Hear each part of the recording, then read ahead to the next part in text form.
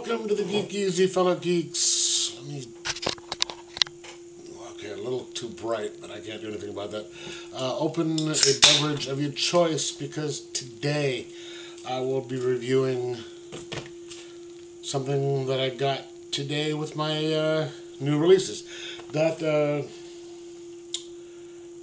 World's Finest was the only DC book I got today. It was the only book I got.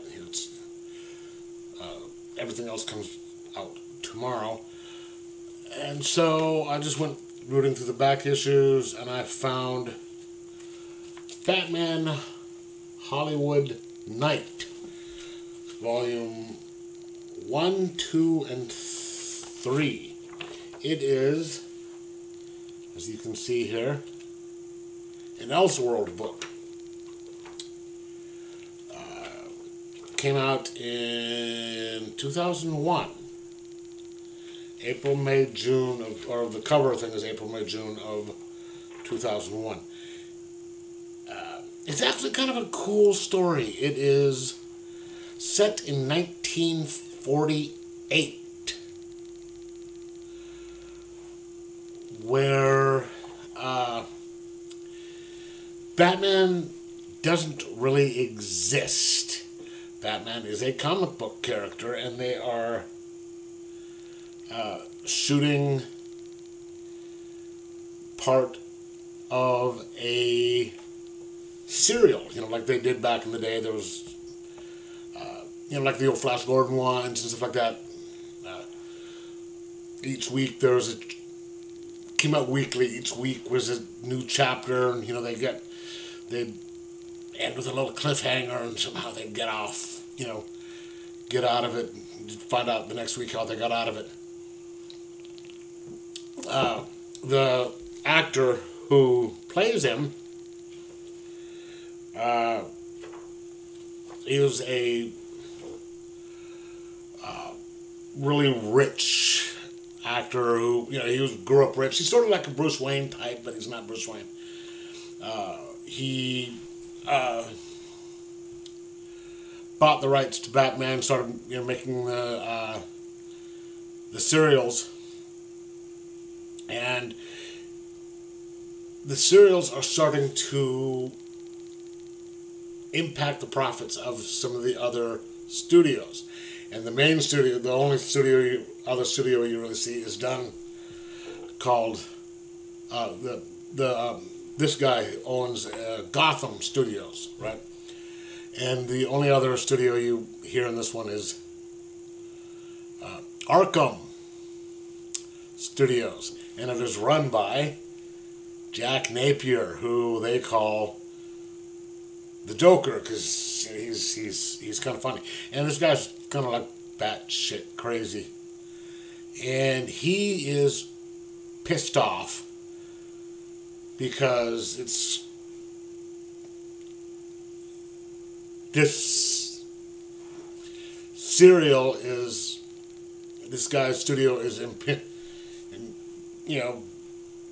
taking some of their profits because it's doing really well, and he wants to get the rights to the Batman character. And so he tries couple nefarious schemes to get it by sending his crooks out to get it, and winds up, since this guy, the actor, doesn't want to sell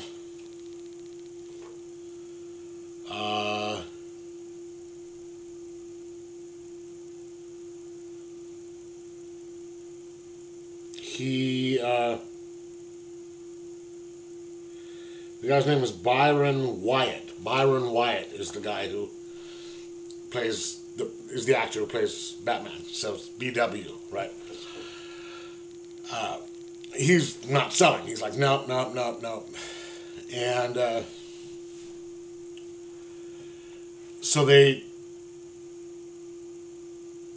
realize with a little mole inside the studio this guy's studio, that they're going to be shooting a scene out in the desert. And so they send some people out there and they just kill everybody on the set. Because it's like, hey, if they can't, get the rights, boom, they'll do it. And then they put a bullet in the back of the head of Byron Wyatt. But he survives.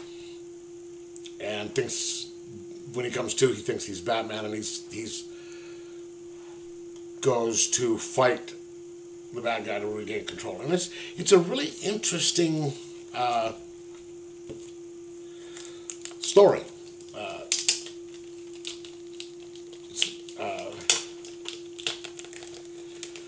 I like what they did with this. It's kind of a cool little take on this. I mean, they actually show the famous cover of, I think it's either Batman #1 or Detective Comics #27, where it shows Batman and Robin swinging on the ropes. Pretty sure it's Batman and Robin #1. Yeah, because Robin doesn't show up till #1, something like that. But it was a good story. The art, it's actually written by a guy by the name of Rob Layton.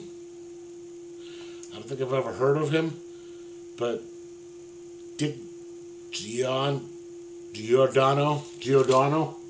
is the artist, and I'm sure many people have heard of him. And he did really good work on the art. And Rob Layton told a really good story and had a really interesting take on this whole thing.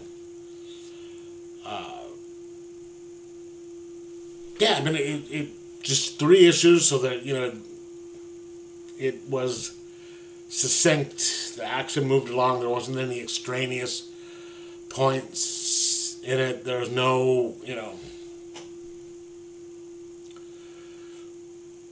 no extra things in there. It was really tight and just boom, boom, boom. Really well done, and I recommend it. So I'm going to give it a 4.75 out of 5 and say, if you can get your hands on it, or maybe a trade, I suggest you do it, because it's worth the money. So anyway, let me know in the comments below whether you read it or not, and if you liked it, and like, subscribe, and most of all, enjoy your comics.